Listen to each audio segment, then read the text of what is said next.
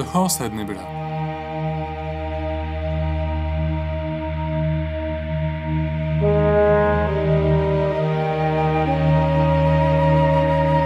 The Great Orion Nebula.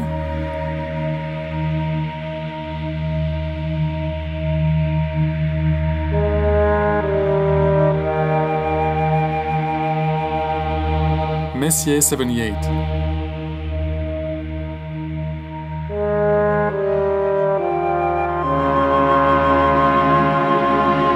Betelgeuse, which can go into a supernova at any second now.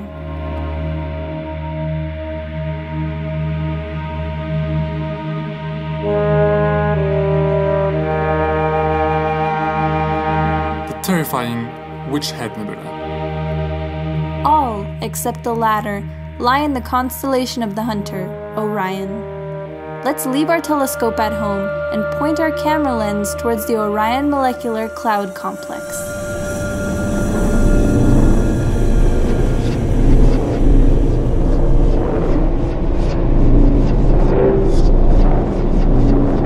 Welcome back to another episode of Galactic Hunter.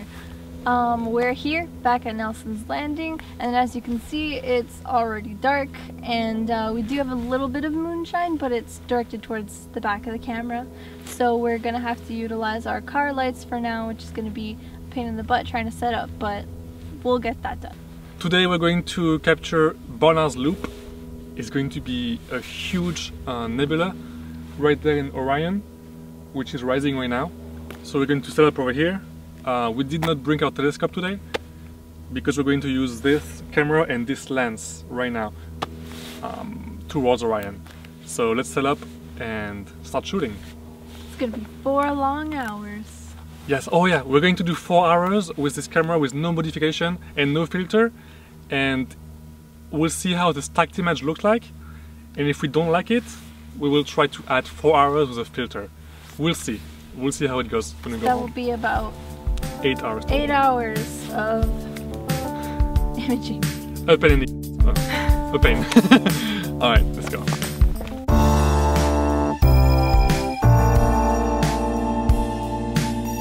This is a revisit. We really wanted to see what the difference would be between what we got with our old T3i and our new 7D Mark II. We expect the difference to be minimal. We do not want to modify our camera, because we eventually want to get a CCD.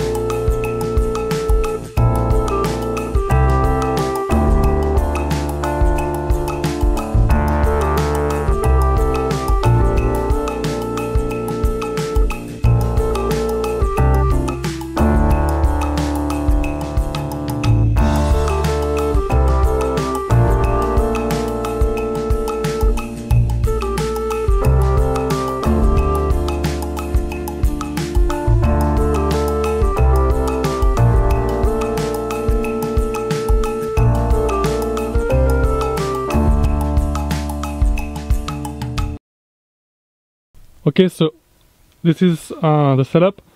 We have a placement here for this camera to go on top of here with a ball head.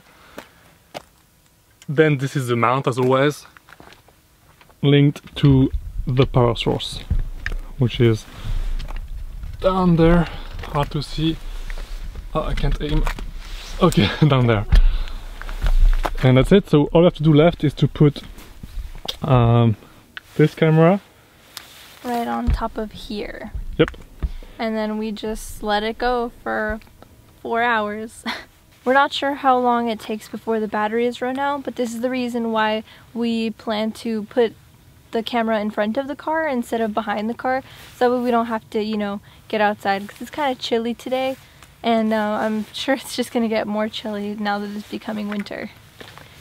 Yep, and before we get you guys to be on here, we'll do a test shot of 3 minutes, and then one of 6 minutes, and we'll see if it's fine because we have no guiding today. So we're going to have a good polar alignment. We are now ready to image. It took less time than it would have taken to install our telescope. Let's see what we can get.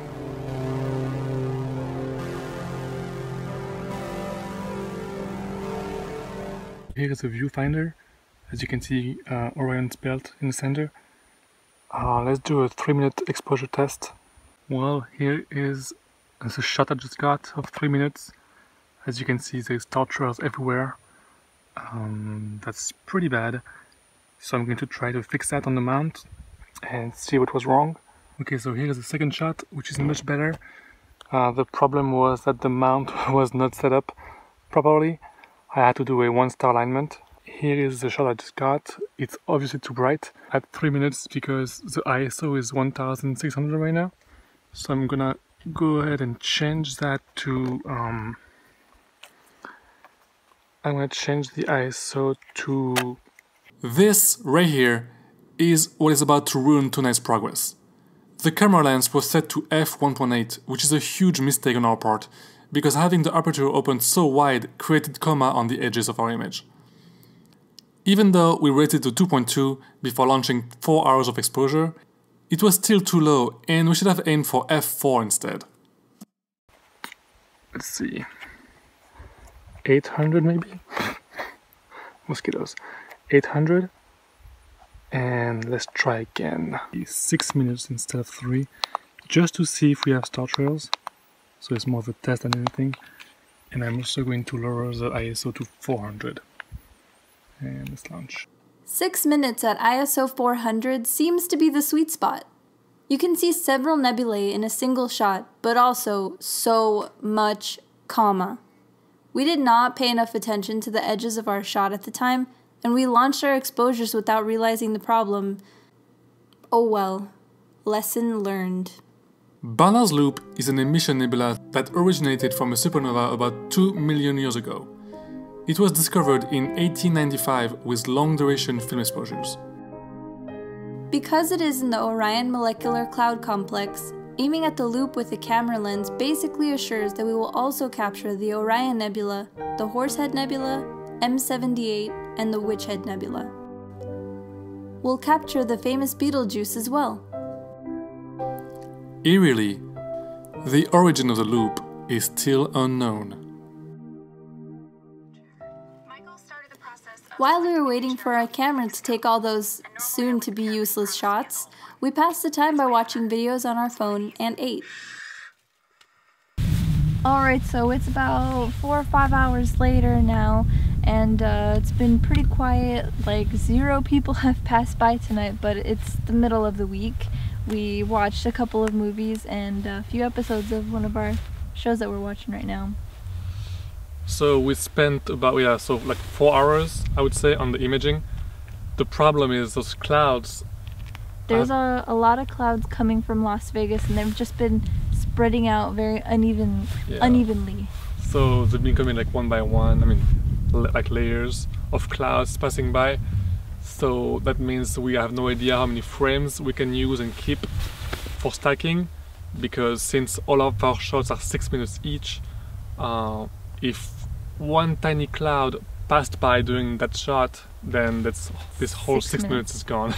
So we estimate that maybe we've got about 3, maybe 4 hours of good data to use. I'm guessing 3. So we'll see. We'll check at home, and once we stack everything, we'll show you what it looks like, and we'll decide if we should use a filter to add more or not. So suspense. Alright, let's go home. Okay, so we just took the darks, we did 13 darks. Now I'm going to take the bias frames, so I'm going to put the same ISO, the same aperture, and the fastest shutter speed, and let's go. So we have the stacked image right here. It's 30 frames, so it's exactly 3 hours. The problem is there is just so much coma because of the lens. You can see on the sides, this is a Witchhead Nebula. There's so much coma all around, and I'm not really sure how I'm gonna fix that yet. Okay, so we have one version without drizzle and one with drizzle integration, so you can't really tell the difference at all on the main image, but if you zoom in closely, up a preview for each. Let's zoom on those stars. So look at this. This is without drizzle. You can see it's all pixelized. And this is with drizzle. It's all nice and round. That's why it's important to do drizzle integration for all the images you have. So as you can see, all of our shots are useless. There is way too much coma everywhere. So everything is trash. Let's go again.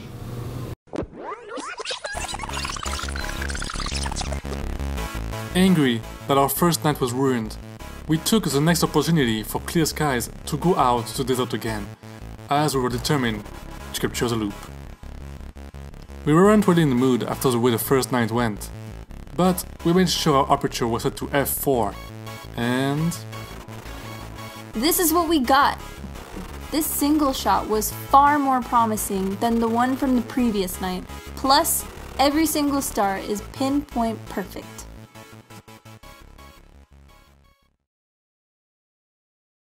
Okay, so here is our picture from last night.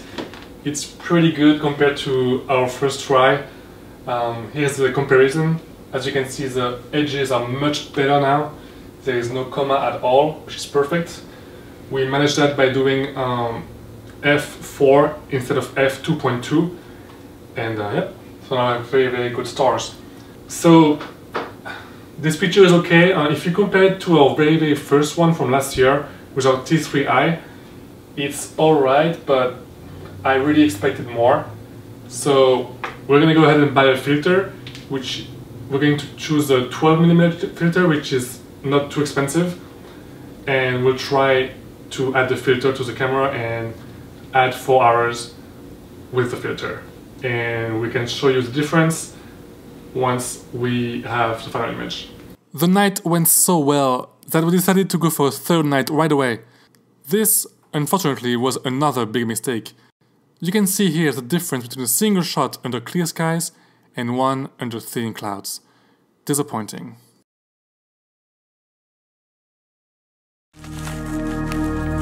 Our filter is here!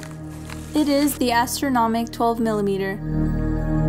The 6mm filters allow for more hydrogen light to go through, but are more expensive.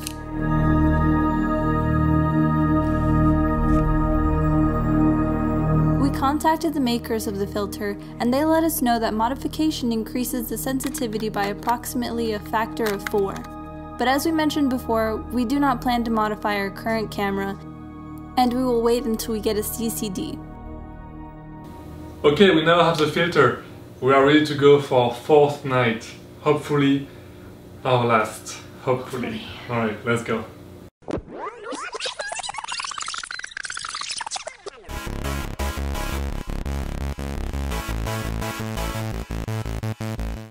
Okay, so we are back here for the 3rd night. This time is going to be for the 4th time that we come out here to try to do Barnard's loop.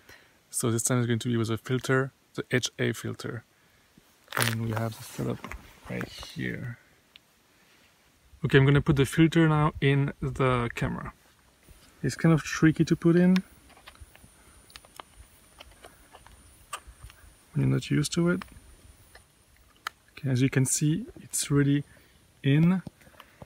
Now I'm going to put the lens back on.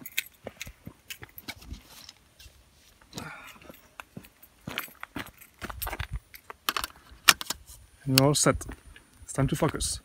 Here is what a single shot of 6 minutes with our filter on looks like.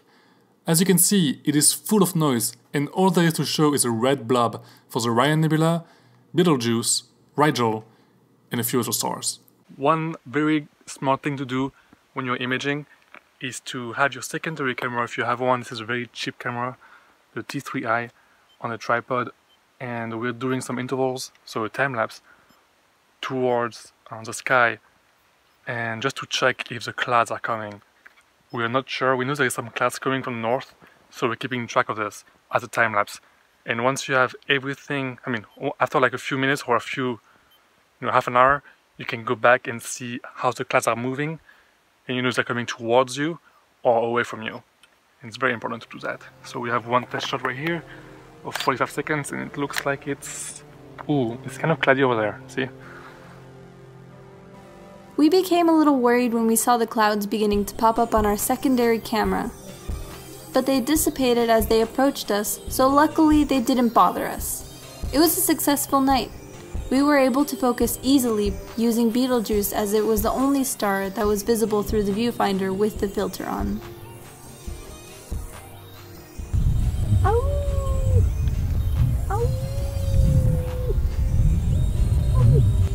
The night ended on a happy note. Dahlia was having some fun with the light as we finished packing. We checked our pictures on the camera and they all looked promising. Then went home. Finally, with smiles on our faces.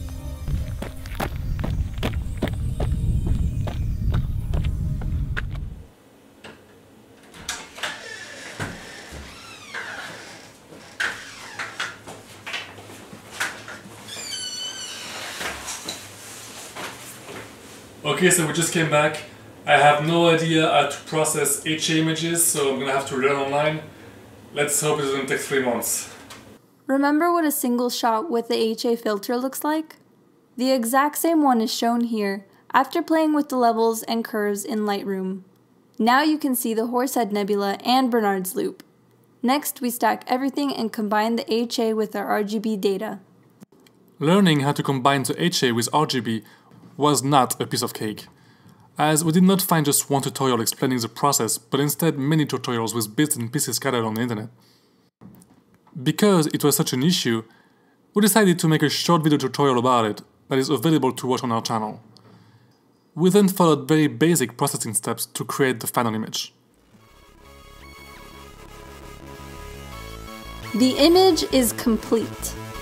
For reference, here is what Barnard's Loop looked like with our old T3i. This is the image from night 1 that sadly ended up in the trash. The image from night 2. Next, night 3, which ended up going to the trash as well. This is night 4, after stacking all the HA images. And now, the combination of night 2 and night 4. Here is Barnard's Loop, or actually the entire Orion molecular cloud complex, using an unmodified DSLR camera. But wait, there is more. We weren't happy with the Orion Nebula lacking so much detail, and we did not have enough short exposure shots for the core, so we decided to take our image of the Orion Nebula itself and use that as a core. Let us know if you like it.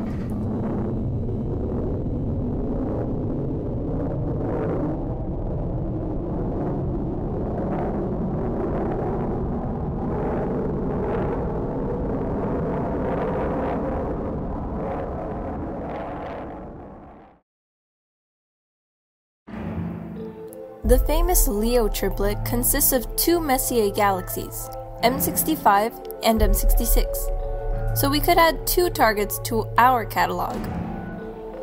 This is not a difficult target, but we would have to be very careful during the editing process to bring up the details for each galaxy at the same time.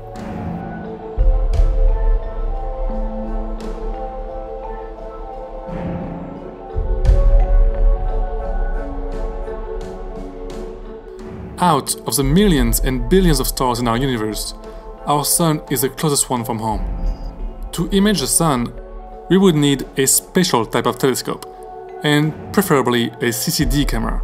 Since we've started the hobby of astronomy, we've met some nice fellow astronomers, one of whom happens to own a solar telescope. Will we look through it and see the magnified activity on our nearest bright star?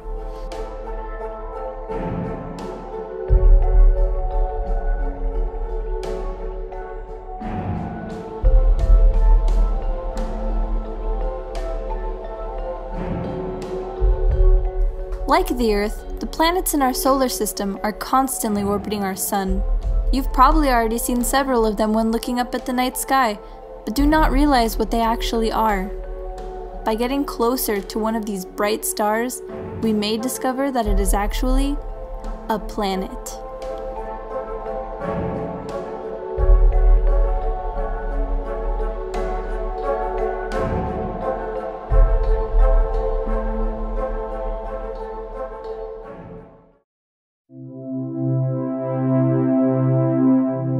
Thanks so much for tuning into episode 8 of Galactic Hunter. We're so glad to finally get to Barnard's Loop. And if you want to see a post about it, a full post with single shots, processing and everything, it's on galactic-hunter.com. And yep. Also be sure to check out the targets for the next episode. Be sure to vote for them. It's going to be really interesting between a star, a galaxy, or a planet. And just so you know, Barnard's Loop is part of the Astrophotographer's Guidebook, which is a book we made about the 60 best targets of the year. And if you're interested, it's in the description below. See you next time for, I don't know, suspense, we'll see. And clear skies. Clear skies.